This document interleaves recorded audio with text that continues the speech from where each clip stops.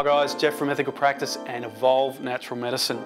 I'm here today, thanks to Massage and Myotherapy Australia, to provide you with an extra tip on how to create a successful, sustainable practice. So the big one today we're going to be talking about is the idea of being able to go back and assess the results of the actions that we've taken. One of the mistakes that we all make, and honestly I've made them as well, I've spent a lot of time trying to figure out how to run a successful practice. One of the mistakes we make is that we take action, that action doesn't work, and so we give up. For any success in any situation, any business, any endeavour, we need to make sure that if something's not working, we assess what the issue is, make an adjustment, and try again. That doesn't work, make an adjustment, try again. The key to success is to be able to see failure as only a stepping stone along the way to achieving your outcome. True failure only occurs when we stop trying. So I urge you on those times where you just feel like giving up, you feel like you've had enough, nothing's working, those awful days where you've had perhaps some terrible clients as well, or lots of people cancelling, don't give up. It's really important to stop, take a breath, assess what's going on, look at what you need to do to be able to make some changes, make those changes and step forward. Thanks for taking the time to watch this today. I hope it's been helpful. Have a great day. Hey guys, I hope you can join me next year at National Conference in Adelaide. I've got two things that I'm presenting there. A workshop prior to the actual conference on self-care for therapists. Okay, so this, look, it doesn't get any more important in terms of therapist well-being. Okay, we're going to pick it apart the whole day. There's so much to address. I'm so super enthused about getting you to work as good and as effective as you can. The second day is peripheral nerve entrapments, and that is all about addressing something that goes under the radar, especially for you as therapists. So we're going to be assessing everyone's tension, and we're going to be looking for your own peripheral nerve entrapments. I can't wait to see you there. I hope you can join me.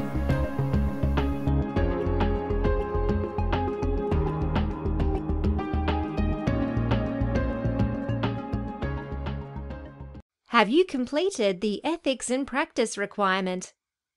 Massage and Myotherapy Australia Education Committee, Ethics Committee and Board of Directors introduced a requirement for all association members to complete a module of study around ethical practice. This allows the association to assure the public that its membership holds a strong commitment to professional practice. This free module is reflective and allows therapists to review their understanding of ethical practice. New members are required to complete the module in the first year of membership and again every 3 years. Ethics in Practice module attracts 20 CPE points for members. If you are not a member, you can purchase Ethics in Practice at massagemyotherapy.com.au.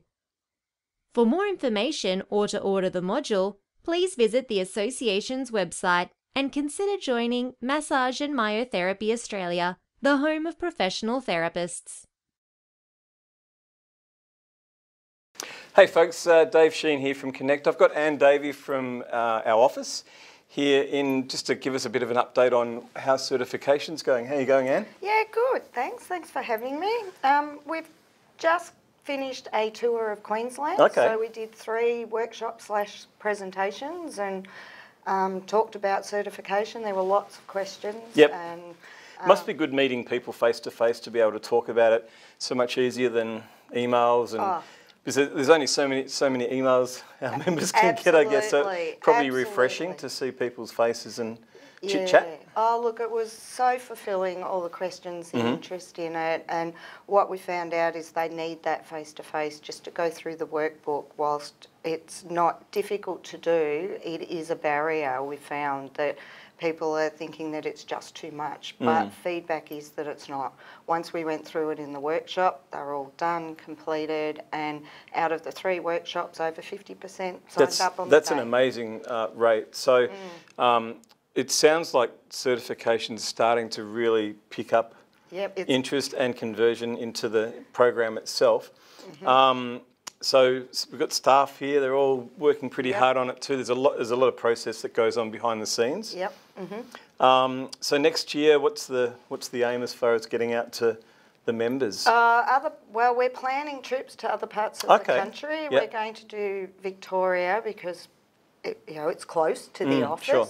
And we're planning to go to WA in February. So that's the next trip, and then we'll look at the other states. So we're certainly going around Australia to get the word out. Okay, cool. Yeah.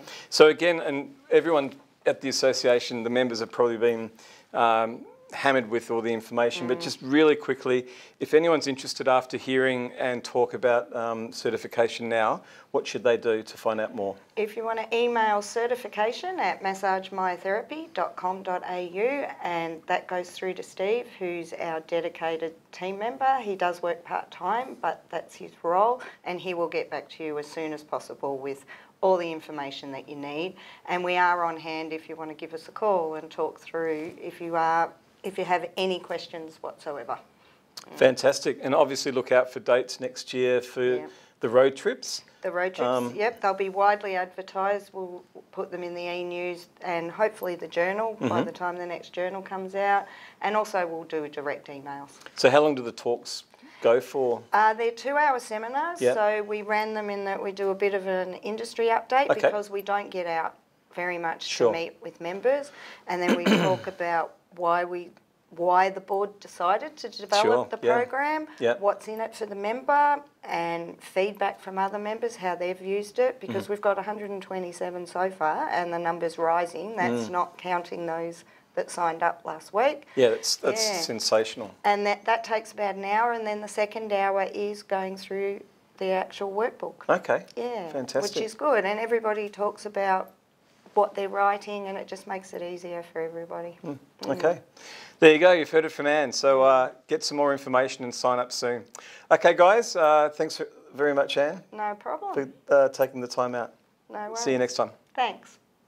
Hello from Associated Bodywork and Massage Professionals, the leading association for massage therapists in the United States. I'm Leslie Young, and I'm ABMP's International Ambassador. I'm so excited about our new partnership with Massage and Myotherapy Australia. Now, MMA members can join as ABMP Associate members at a deep discount and access more than 200 hours of online continuing education and other member benefits. So for more information, visit abmp.com/MMA. Together, we look forward to supporting you and your career.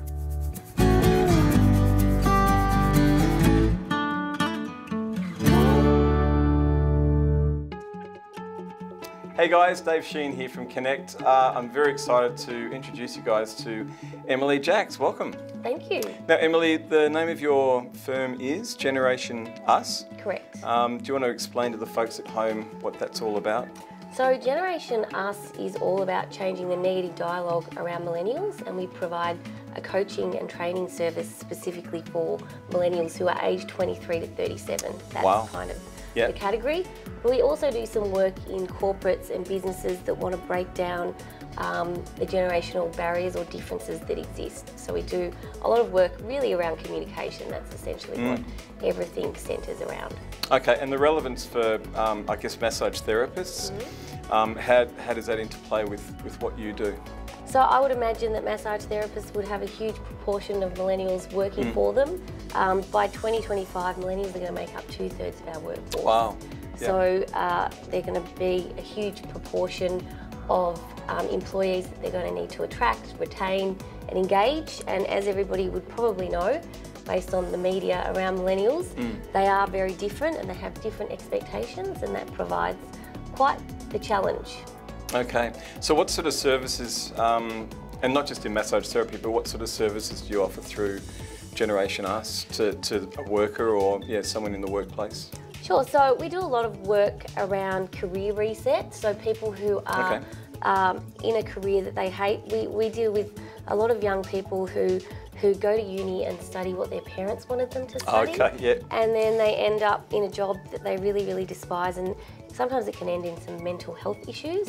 So we do work with them around helping them define what it is they really really want, what they're passionate about and what their values are, and aligning a career around that. Okay, and the reasoning for your, I guess, focus on that actual generation that you're talking about, what was the driver there for you? For me, it was around the fact that when I started doing research into what millennials want, I found that a lot of the research out there was really negative. It was really old. A lot of the research that we use about millennials in Australia is actually from the US, so it's not even relevant here. Oh, right, so there's a difference. There's definitely a difference because generations used to be defined biologically, so the span of time between parents and their offspring. But because we're having children so much later now, like the average age of your first child in Western countries is around 30 to 32, so the generations were becoming too big.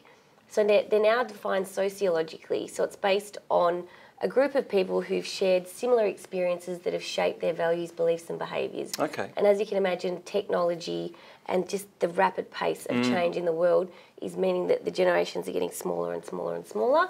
So I started studying all of that. I actually wanted to study anthropology at university, but my dad talked me out of it. And was he an anthropologist? No, he was not. He was an electrician. Right. And he convinced me to study a commerce degree. And I feel like I've kind of got there in the end because I'm doing my own research now.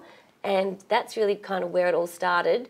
And then I really wanted to change the narrative because I felt that millennials were getting a bad rap. And the more I worked with them and the more I understood them, the more I could see the value that they bring to workplaces and the world in general. Well, do you want to maybe expand on that? So some of the benefits of hiring. Sure. So I feel that millennials as employees, if you can engage them and motivate them, are amazing because they have a unique mindset that cannot be taught. So they have this entrepreneurial mindset that I think is born from the fact that they've grown up in the best economic times on record. Sure. So they're risk takers, they're change makers, they are all about challenging the status quo, and I think that that's where a lot of the friction comes from because some of the older generations don't like that. But there's pushback there. There is. Yeah. Yep. And because they've had a voice at home with their parents, the way that they've been brought up, they've been given choice, they bring that kind of thinking into the workplace. So that can be quite challenging, but if you embrace it, I think that it's an asset. If you think of any kind of disruptive businesses that have been started in the last 10 years, all of them have been created by millennials for millennials, but we're all using them now. So if you can harness their mindset and utilise it effectively, I think that they are great employees. And they're actually a lot more loyal than you think they are. Okay. Yep. Because that's a misconception in some ways, isn't it? You hear out there that they're in some ways disloyal. Correct. And selfish. Yes, so I mean, if you believe the press, they're selfish, entitled, lazy, they're job hoppers. It's all about them. It's all about instant gratification. I think that some of their traits are portrayed in a negative light, whereas if you look at them positively, you can see that they can bring certain benefits to your organisation. So if you're dealing with millennial consumers, if they're your target market, then you should be having millennials working in your business, helping you understand what they want, because they understand what they want, we don't. So there's, I guess there's a two-pronged attack on education. So you need to look at educating those that are not millennials, and millennials need to understand what pushback they're going to receive potentially from people from maybe an older generation if they're young, and that they confront managers who are, from the older generations. Yep. So I guess it's a two-way thing, is it? Or it is, and I feel like it's all about communication. Millennials communicate differently to some of the older generations. They speak differently. They value different things, and that creates conflict. So a lot of the work that we do is helping coach millennials on how to get their ideas across, how to work out, how to communicate with their manager to build trust and get that next promotion or whatever it might be. So what are some of the more important aspects for millennials when they're looking for a job? Sure. So the most important thing for them is that there's a values alignment. They want to make sure that they're working for a company that they can feel proud to tell their friends that they're working for someone that's making a difference.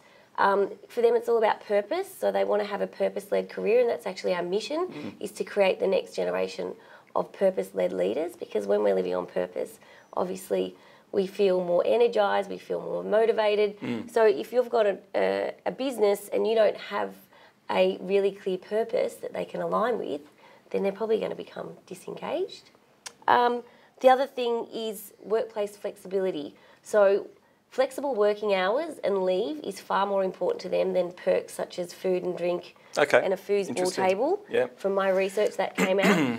And they want to coach, so they want to work for a manager or a leader that they like. They want to have a relationship with them. So young people these days have a very different relationship with their parents. They're kind of friends with their parents, and they want that kind of relationship at work.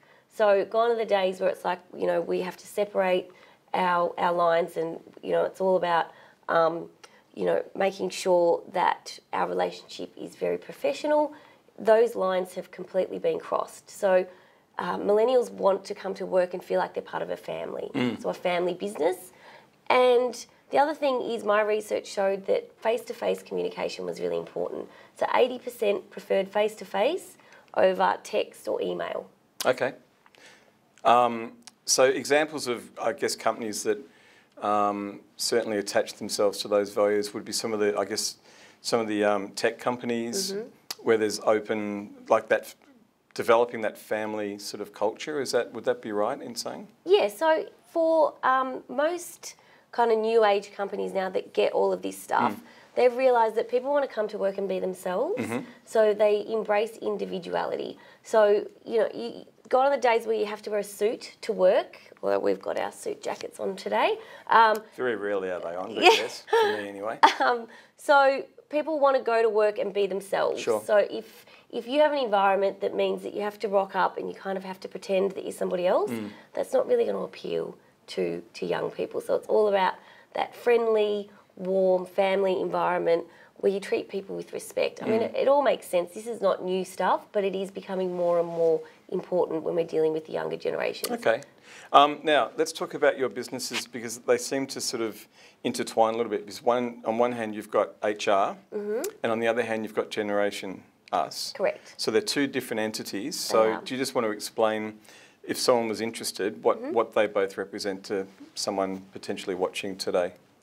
So HR Gurus is a HR consulting and coaching business. So they're kind of similar but different, and we provide an outsourced HR service to small to medium businesses. So typically who've got between 20 and 100 employees who don't want to have a full-time HR resource but need HR support.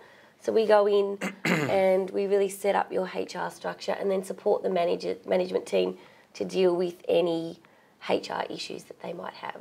We also do a lot of coaching and training in that business. So our whole philosophy is to build up your leadership team so that they can do it themselves. That we don't want to create a relationship where we have to come and do it all for them, because that doesn't work. You can't wheel in the HR nasty people.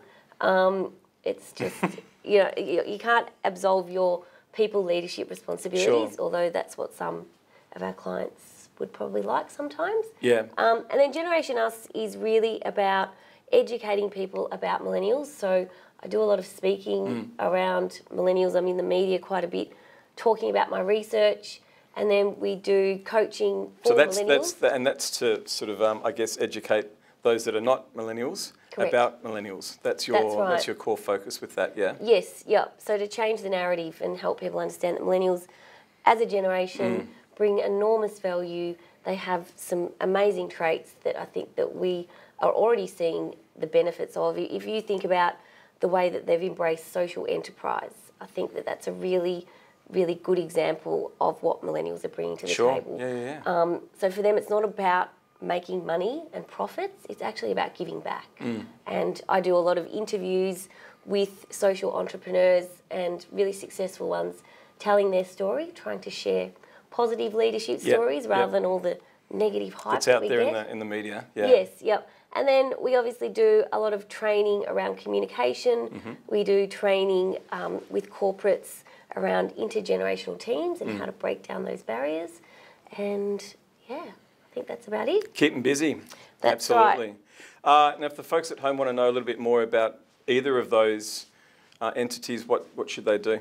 So you could visit my website, GenerationUs, so www. Stand under there somewhere. GenerationUs.com.au. Yep. And I've got a whole bunch of research. I've got an ebook. I've got an infographic which is with some data around millennials if anyone's interested. And then HR Gurus is www.hrgurus.com.au. All right, fantastic.